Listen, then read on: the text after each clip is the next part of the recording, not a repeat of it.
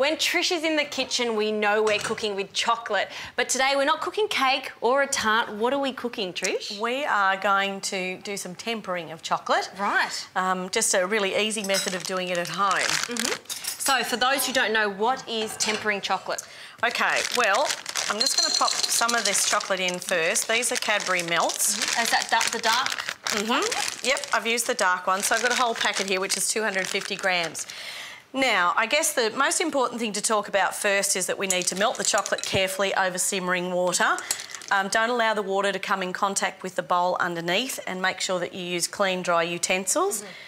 It's best to use metal spoons rather than wooden spoons, because wooden spoons contain moisture. Okay. All right, now the difference between real chocolate, which all of the Cadbury baking range is real chocolate, whether it be milk, dark or white. The difference between real chocolate and compound chocolate is that real chocolate contains cocoa butter. The beautiful thing about cocoa butter is it gives a luxurious feel to the chocolate. It keeps it smooth and shiny and really quite delicious as well. But the secret about cocoa butter is that it sort of sits in the chocolate in suspension. When you buy chocolate from the supermarket, the chocolate is tempered, okay? Right. So as soon as you melt the chocolate, you in fact lose the temper.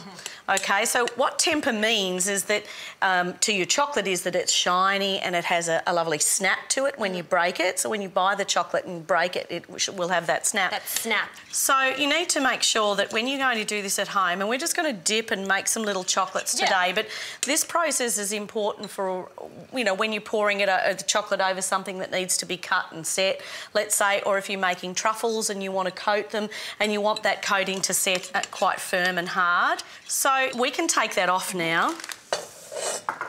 Okay, so what we need to do now, I've melted 2/3 of the chocolate there. There's plenty of heat in that bowl for us to melt the rest. What we're doing here is reintroducing about 1/3 of the chocolate back into the bowl. Right. And because that chocolate that we've added is tempered, it will start to reintroduce the temper to the chocolate. So this is actually called the seeding method, which is kind of like the cheats or easy way to temper chocolate at home.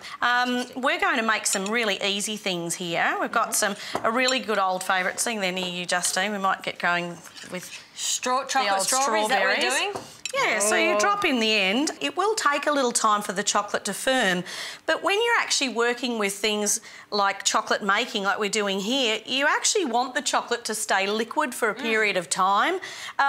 Sometimes compound chocolate starts to set almost straight away and you really can't work with it any longer. So by seeding it, it gives you the opportunity to have time to work with it. So how long is this going to take to set? Probably about 20 minutes or 20 so, minutes. I would think. Yeah. Sometimes a little longer. If the strawberries are really cold, they might set a little faster. But I think the main thing is, you know, I think people think that the automatic thing is to throw it straight into the refrigerator. I think you'll actually find you get better results if you let it sit at room temperature for a while and just let it do its thing. We've got a couple of just easy moulds to fill here. I've got a little rosette one that you can buy at any sort of kitchenware store, which are kind of fun. So you need to make sure it's perfectly clean and dry before you start to add your chocolate.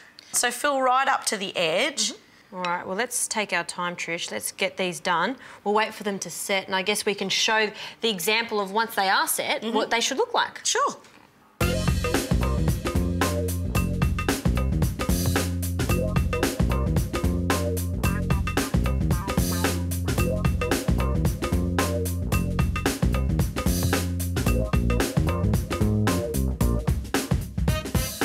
So, Trish, the ones that we just made, we're allowing just to set, which takes a bit of time. That's right. But, you know, it's important to be patient with it, isn't it? Absolutely. I mean, if you want them to be good, there's no point in rushing it. Good things take time. Yeah. And there's one there, just so so you those can see. those little beauties we did a little earlier. And these are the ones, obviously we've got the dark ones and the white ones. And we used a little bit of milk chocolate here using the same seeding method and added some roasted macadamias and almonds. So they're really nutty and delicious. And they're just in the little foil cases. And look at these. These ones I'm very proud of. Look at the little spoons. Yeah. So I thought, you know, just for something a bit special, we'll just use the little spoons as a decoration on a little cheesecake. Not just a decoration.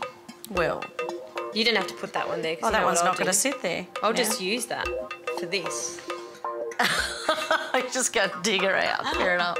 There's so many different things you can do with tempering chocolate, isn't there? That's right. That's right. So you'll find a whole lot of information on cadburykitchen.com.au.